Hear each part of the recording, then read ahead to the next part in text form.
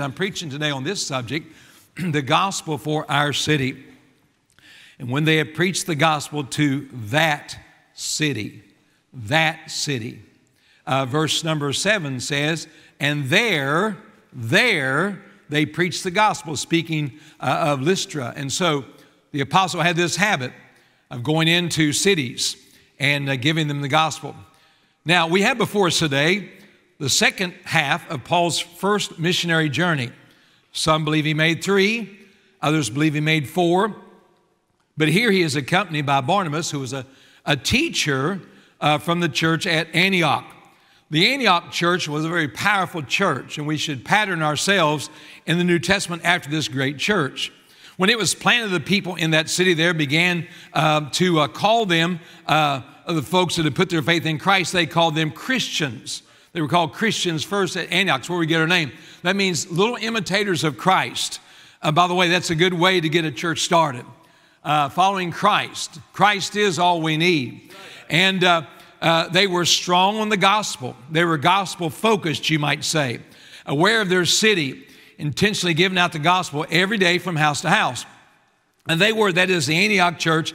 They were a mission church, sending out people from amongst them to do mission work. Acts 13 tells us that both Paul and Barnabas were commissioned in this church for mission work.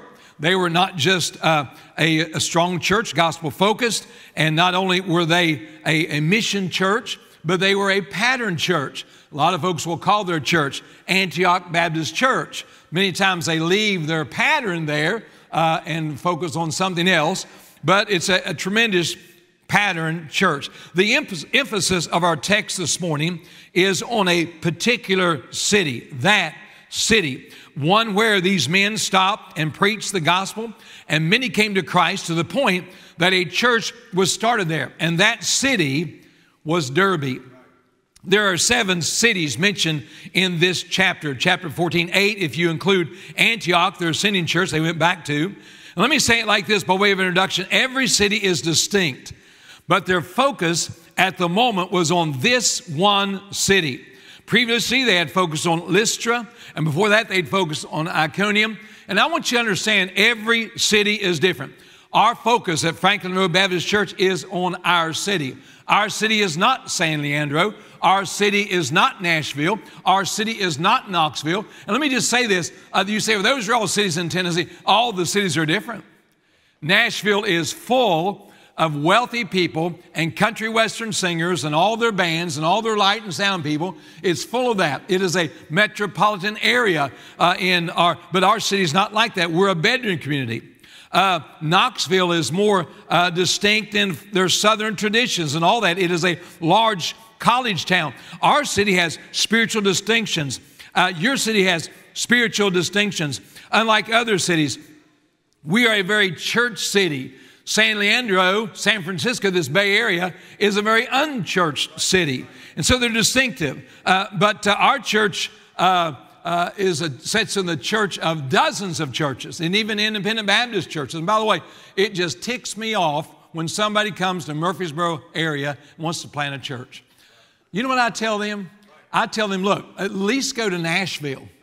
At least go to downtown Nashville in that metropolitan area. In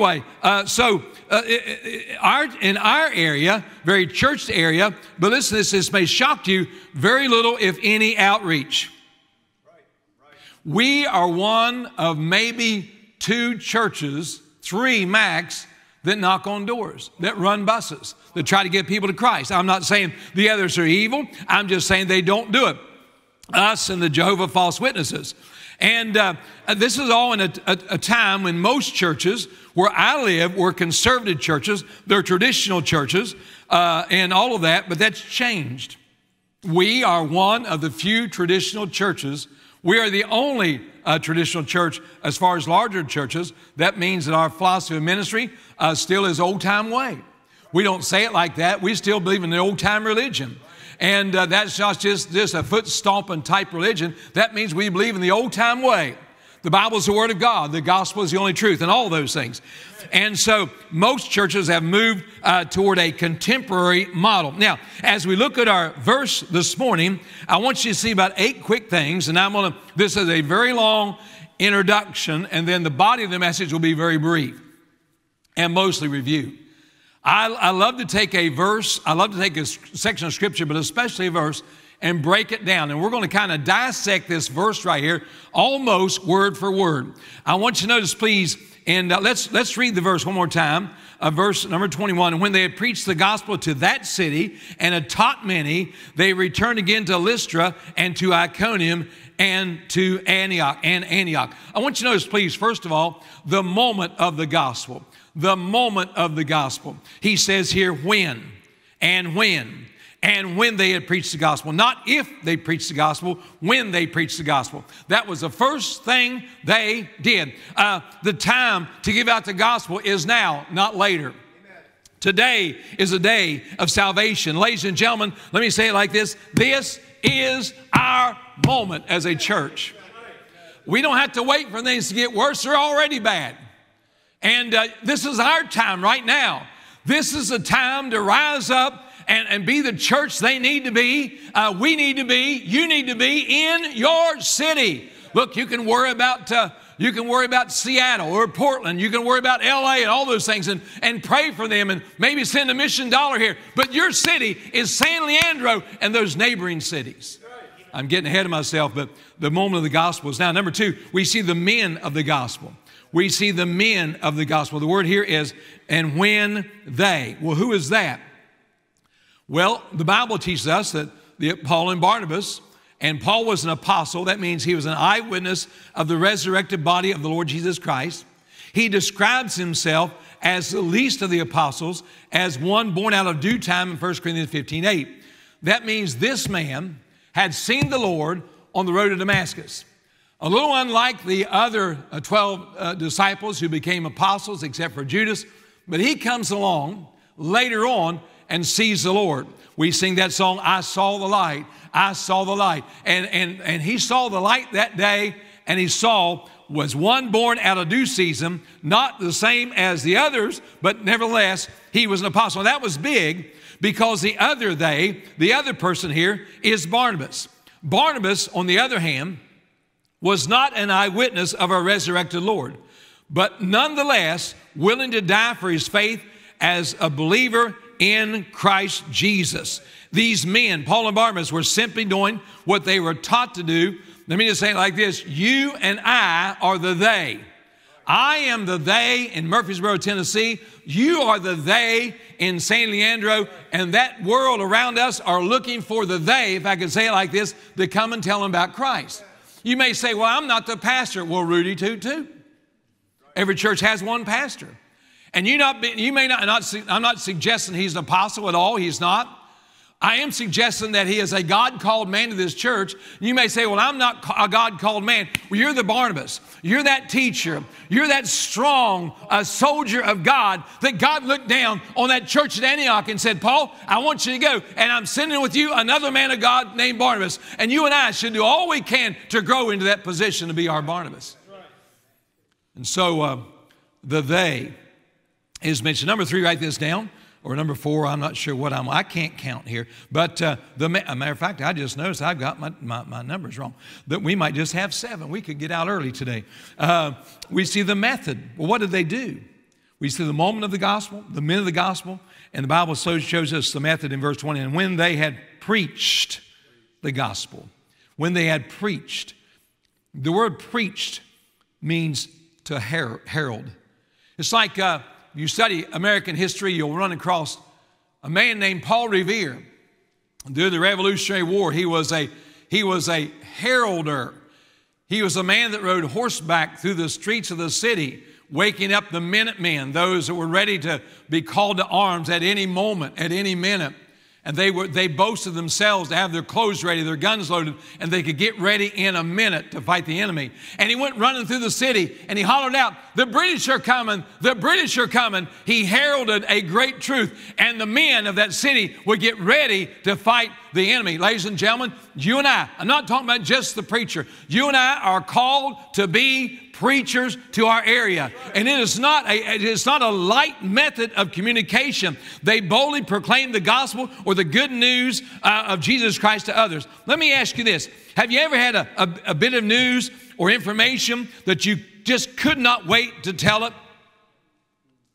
Maybe some stock or bond that you say, oh, wow, I'm going to tell someone they can make money. Maybe some vitamin or herb or some potion you can drink. By the way, I have had everything poured down me since I got arthritis in 1989. I've had green stuff running out the side of my mouth. I've took every nasty pill I could take. I'm going to tell you what, I'm still sick. I'm a poor poster child for health food. But you know, I mean, every now and then I'll get on something. I was reading late last night about apple cider vinegar, and this doctor said, oh, you ought to take out. And so as soon as I get home, I'm going to take out. But you know what? We've got news, and we want to tell other people. But by the way, if I found out it works, I'll get you on it too. We like to tell news, but that's not how we give out the good news of the gospel. We are to preach it. We're to herald it. We're to be excited about it. We're to thunder it out. You say, I'm not a preacher. Yes, you're a preacher if you know Jesus Christ as your Savior. I'm warming up now. I'm not cold at all right now. We should be that way with the gospel. The first century church, if I could say it like this, was not familiar with the shyness and the backwardness of today's church. They were bold and fearless. They knew that preaching could cost them their head. And we may be moving toward that in this generation. I do not know. I hope not. But nevertheless, when Christ comes back, he says right here, he says, verse 22, last part, that we must, through much tribulation, enter into the kingdom of God. I want you to understand, we really have got it made as Christians in our generation. Do you know that every place in the Bible, through the Gospels, Matthew, Mark, Luke, and John, and through all of Paul's writings and Peter's writings, do you know they are all under the oppressive thumb of Rome?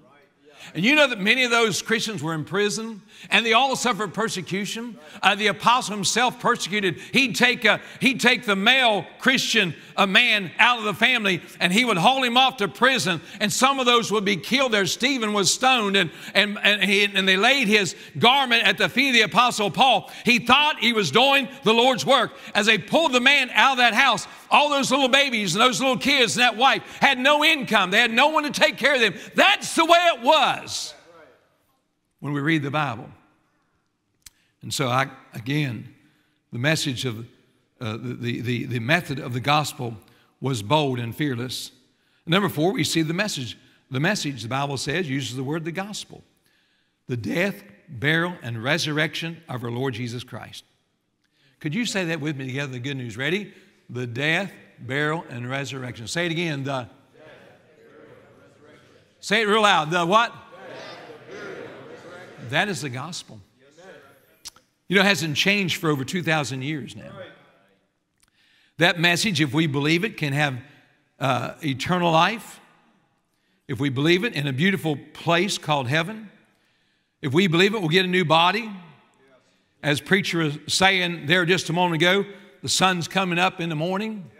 By the way, I made a note of that. We're going to sing that when we get back home. It's in our songbook. We hardly ever sing it. My song leader's from the Northeast. God help us, from New Hampshire. And here I'm out here in California, the cereal state, the land of fruit, flakes, and nuts, and you are singing an old Southern song. May God help us. Is everybody okay right now? I'm just kidding, kind of, sort of. And so, yeah, if we believe it, we're going to get a new body. I have grease joints on all of my joints, and I grease them down. I used to spray WD-40 on my ankles. I don't do that. Literally, someone told me that'll work. It sure does smell, I'll tell you that. If we believe the gospel, we shall live forever. That's the message. You know, isn't it something? There's a lot of things you can tell people, but when you tell them the gospel, you would think that gift of God, which is eternal life, should say, "Oh, I want that." But the devil is busy blinding the minds of those lest they believe. And so we see the message, the gospel. We see the maturing, if I could say it like this. The Bible, look at this. You cannot leave this out. The Bible says, and when they had preached the gospel to that city and taught many, This is nothing but straight up discipleship. Yes. And the church today in America is terrible at it. Yeah. And we wonder why we're not reproducing. Even in the Great Commission, we're taught to win people to Christ, to baptize them and teach them to do the same. When I was growing up, your pastor and his wife would have been in the same generation. We probably didn't have a lot of what is called discipleship classes, because people, when they got saved, they'd come to church for Sunday school. They'd come Sunday morning. They'd come Sunday night. They'd come Wednesday night. And they'd go soul winning, knock on doors. And during all those events, I like what he said, 3 to 5, 4 to 5, I like what he said, 5 to thrive, 6, I forget what happened. You go where the boogeyman is. Anyway, but anyhow, my brain wanders. I've got graffiti painted on the inside of my brain, and it will chase to certain things. I can't remember anything else. But anyhow, where was I? But I was on point number 5, the maturing they taught. And back in those days, you were kind of taught by assimilation, if I could say it like this. You kind of accrued the information from the Word of God because you was always in church. And you're able to watch the lives of other people that live godly lives, and it's pretty easy. You kind of acclimated to it, and that is not true anymore, because some churches may only have one service a week, and many churches have no godly people, and people do not read their Bibles. I mean, when I was growing up, we literally had family devotions in our home. How about that? We memorized Scripture. How about that? That's what our pastor, it's not true today. And understand that there was a maturing process. The apostle knew how important it was to strengthen their converts quickly so they could survive in a brutal and pagan world of the Roman Empire. He knew these baby Christians would never make it without the teaching of the Word of God. And let me say this, it's no different today. You have got to have the preaching and the teaching of this ministry, not because the preacher, it's his job to do it. It's our job to sit under gifted men of God and learn the Word of God. You have a very humble pastor, but at the same time, he's a very learned man of God. I was reading the Scriptures this morning, almost the last part of the book of Exodus from my morning Bible reading, and I was listening to how the priest was supposed to prepare a certain sacrifice, and how he would wash the legs and everything. It was just so detailed, and how he would get that sacrifice ready to sacrifice for the people. You had the Day of Atonement sacrifice. You had the sin offering for the people and all those things. And that man of God stood between the living and the dead in those days, literally. And I thought, well, why does God go to such detail about this particular sacrifice? And here's how God spoke to Martin. Now, I may be all wet. This is just this morning, fresh off the burner. I believe, in my own life, there is so much preparation that I put in to just one sermon that the average person that's not called to do that will not do that. And I want you to know that every Sunday morning and every Sunday night and every Wednesday night, your pastor puts out hot bread for you, and he's making a sacrifice in his study and on his knees, preparing for what God has called him to preach that day. And thank God for that. There is a maturing process. And let me just say it like this. The longer we wait to do our job in our city, the worse that city gets. I'm going to give a little observation. Statistics will probably prove me wrong. But I remember the first time I came to St. Leandro. I think this is my third trip here. I remember the first time I came. And I remember every time I came to church, police had somebody pulled over. One guy they had across the car, they were cuffing him. And pastor was taking me back and forth to the hotel. He said, Brother Norris, he said, we live in a very high crime area. I mean, I was literally scared to death. And whenever he told me in text message I was coming out of the airport, he said, now we're going to give you a church vehicle so you can drive back and forth. I'd really rather be at the preacher. I really don't want to drive in Bay Area traffic, and I really don't want to be around anybody that's going to shoot me at a stoplight, you know? That's what I was thinking. little observation. I know statistics will probably prove me wrong, but I don't see what I saw then. I've yet to see the first police officer, probably because they're not allowed to arrest anybody anymore. But anyway, that's another story. But I don't see that. Everybody have been so nice and so kind, and they even kind of let you over in the lane and all that. And I don't know, it's just a simple observation, but it could very well be that this church is a lighthouse in this city, and God is holding back some wrath on this city because there's a church that wins souls. There's a church that teaches people the Word of God. The maturing, this is introduction. I'm going to get the message in a moment. We see number whatever I'm on, 6, I think, the movement. The movement. There was a movement started here. Verse number 21, and when they had preached the gospel to that city and had taught many, they returned again to Lystra and to Iconium and to Antioch. This movement, they kept this thing called the gospel alive. They never stopped. As preacher was quoting the Apostle Paul, talking about how God had watched over him because that he continued. They had much persecution. They had many opportunities to quit and go home. In fact, you may not know this, but Paul was very close to his hometown of Tarsus, and he could have said, I'm done, I'm all washed up, and I'm headed home, but he kept on going. He made the circle again and went back and confirmed souls in every city. Have you ever thought about where you and I would be right now as a people of God if those apostles were not successful at turning the world upside down in their generation? Where in the world would we be right now? You and I as American citizens would probably never have heard the gospel.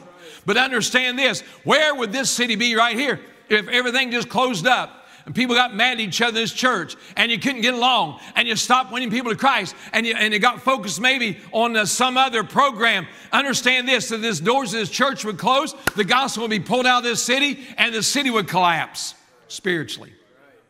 You say, do you really believe that? I believe that. They tell me in California there's hundreds of cities that have no gospel witness. And I'm sorry about this, I don't mean this in a negative way, but on the East Coast, they call this the left coast. That's a derogatory statement because they watch the politics and the economy and everything in this state, and it's like that because they don't have a gospel witness like they need. I cannot emphasize enough the importance of you being in the city and being part of the movement. And thank God for the movement that continues. I know we kind of get knocked around about, well, fundamentals are not what it used to be and all that. If you still believe in the fundamentals of the faith, it's still what it used to be. And lastly, we see the miracle here. Again, the Bible says, verse 23, he says, and he ordained elders in every church and prayed with fasting. The Bible says the miracle of this is they taught them. They confirmed the souls, not in the same area as the Catholics do, but there was a confirmation process. Years ago, I was over in Turkey, and I went to where the ruins of the church at Ephesus were. Close by was another city where they believe the Apostle Paul came back to. He ended up on the Isle of Patmos and all that. Not Paul, but John, the Apostle John. And though the Catholics had kind of taken a hold of this particular church building, they called it the Church of the Apostle John. And he was buried somewhere underneath there, they said, and all that. I don't know if any of that's true. But here's what I noticed. As we went to the ruins of that church, and it was the ruins, we stood out in the middle of a rotunda about the size of this auditorium, maybe not quite this big. In the middle of in that rotunda was a stone hewn out baptistry. It had steps down into it. And then around the sides, there was these little cubicles with a little stone bench in them. You can go right over there and see it yourself. And some of you are going to Google it anyway, so I can tell you I'm telling the truth. But anyway. And so I asked our guide, who was a Coptic Christian, I asked him, and don't even ask him what that is. I mean, he knew the gospel. I witnessed him. But anyhow, I said, what is this? He said, well, this is the baptistry room. And I said, what are these little cubicles around there? I don't know how many, there's 10, 12 of them. He says that's where the elders or deacons, pastors of the church would sit. And whenever a candidate for baptism stepped up to the stairs of the go down in that baptistry, which is right in the center, every one of those men would poll or question the candidate. Have you trusted Christ as your Savior? Are you ready to die for Jesus Christ? Do you believe you're going to heaven? And they just confirmed. They would not baptize somebody who would not give a clear testimony. Now look. I know, boys. I know how we are. Boys get saved. Boom, they're down. They're back up, heading out. But Paul didn't do that. Because he knew it was going to take a lot to stand for God.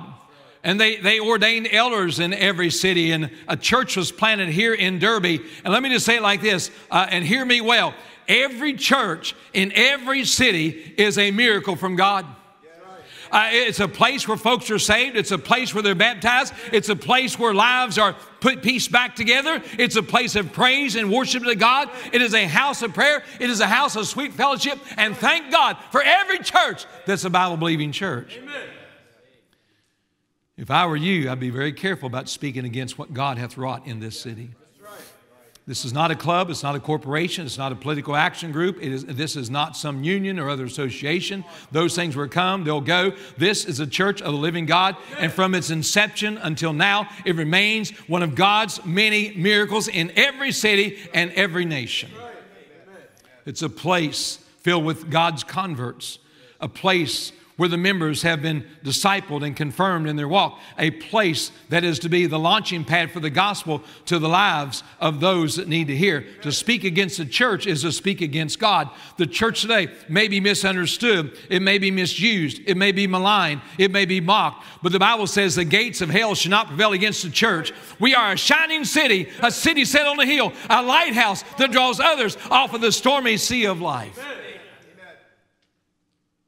Fanny Crosby wrote in her song we sang up, "My Anchor Holds." And she said this, I think I've got it, I've thought about this, it's written in front of my Bible here somewhere, and I'll never find it now. But she said this, and anyway, I may have to just do the best. She said, "You'll never know the worth of an anchor until you feel the stress or the weight of the pull of the stormy sea." It's a place where our anchor holds. Amen. This is where you remember. When I was a boy growing up, and my whole life, I've only been a member of 3 churches. I grew up in Evans, West Virginia. We had a church there nearby called the Grace Gospel Baptist Church. That church stopped giving out the gospel and went a different direction. They couldn't keep a pastor. They fought all the time, so my mom and dad moved us downtown to Ripley. When we joined the Ripley Baptist Temple, there I was called to preach. From Ripley Baptist Temple, I ended up pastoring that church, if you can believe that. From there, we moved to Franklin Baptist Church. Three churches we were members of. And you may be saying, well, being a member of a church get me to heaven? No, please don't count on that, because if most churches keep membership rolls like we keep them at our church, God never gets you up there because He can't find your name on the membership roll.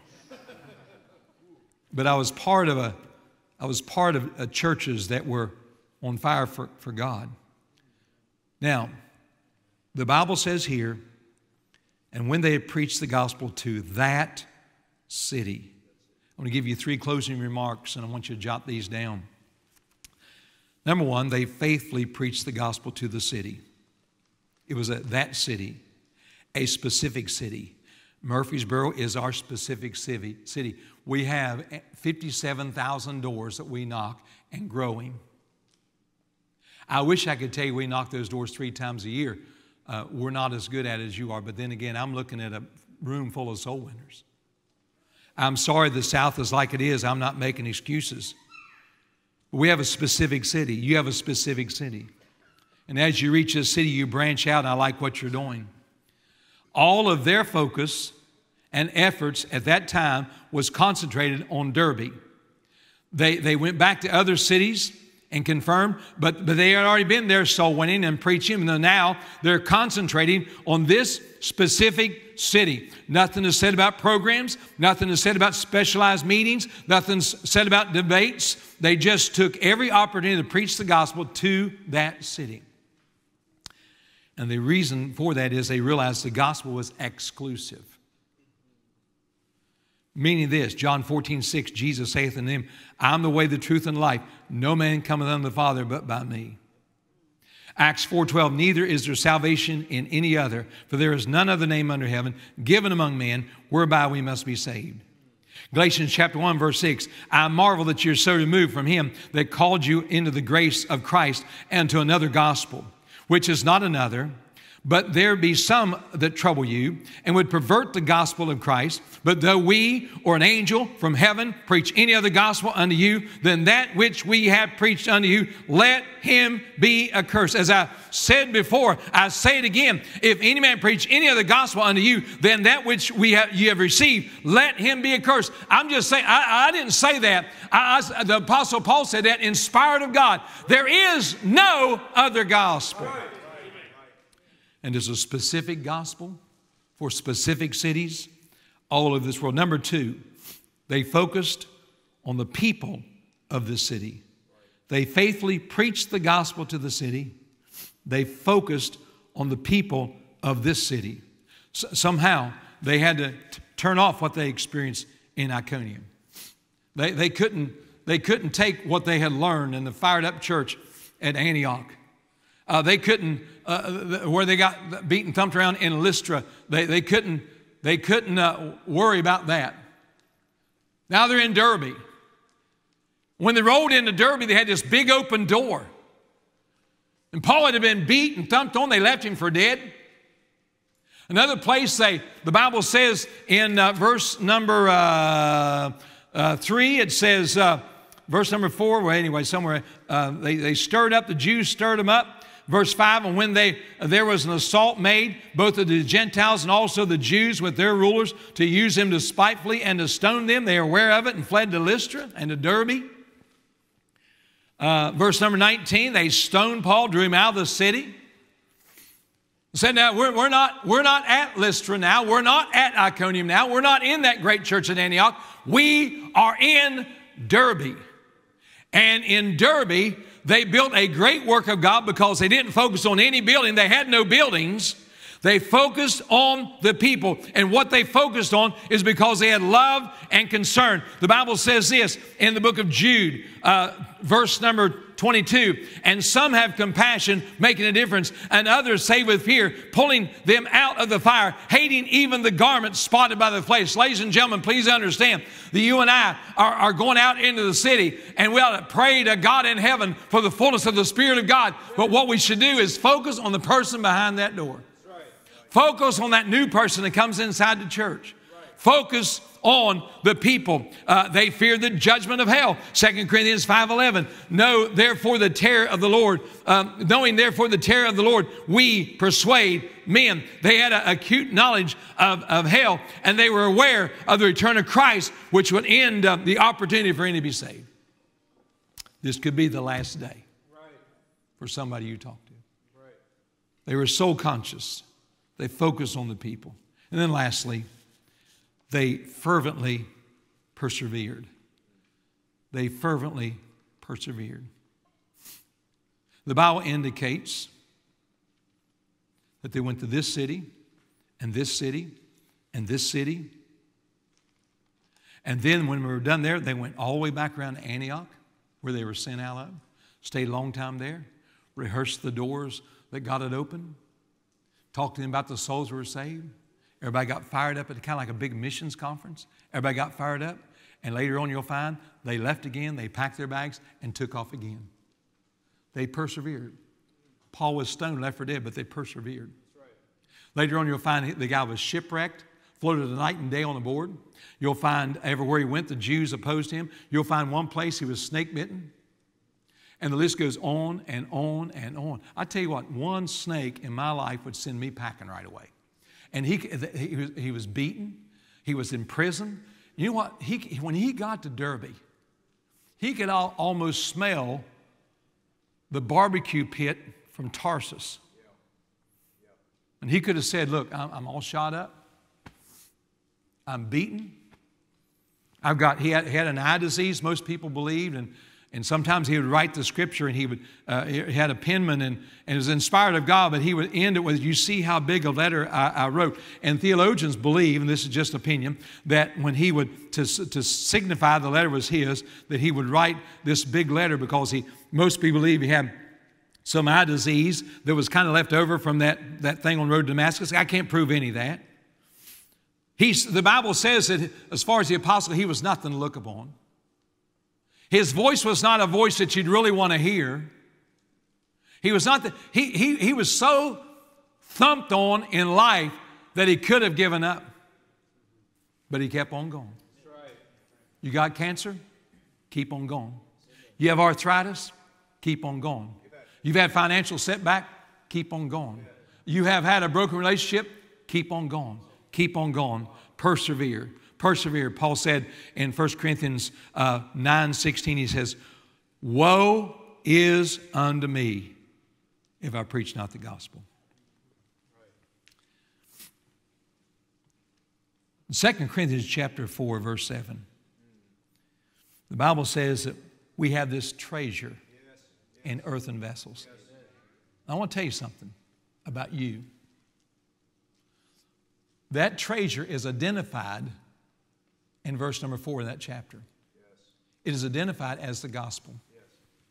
You've got something inside of you. You've got the fullness of the Spirit of God, but that happened at regeneration. What you have inside of you is the knowledge of the death, burial, and resurrection that you accepted, and you're going to heaven because of that. The Bible calls that a treasure down inside of you. And God wants you every day of your life to open up that treasure and give the treasure to somebody else. Inscribed, I read this illustration. It was in an article written in the New York Times in 1994. It said that it was inscribed on the wall of the Washington Monument. They uncovered this in 94. They believe it was written somewhere between 1854 and 1880 during the construction phase of the Washington Monument. It said this, quote, whoever is the human instrument under God in the conversion of one soul erects a monument to his own memory more lofty and enduring than this one. Let me read that again. Unbelievable. On a government building, this was found. I quote, whoever is a human instrument under God in the conversion of one soul erects a monument to his own memory more lofty and enduring than this one. Initials B.F.B. No one has a clue who that was. A construction worker. Anybody ever heard the name Miss Daisy Hoss? Yes. She was a Sunday school teacher that Lee Robertson came to Christ under. And I can't think of the man, it was a shoe salesman that brought Moody to Christ. And that list goes on and on. And someone today may go out and win to Christ the pastor of one of these next church plants.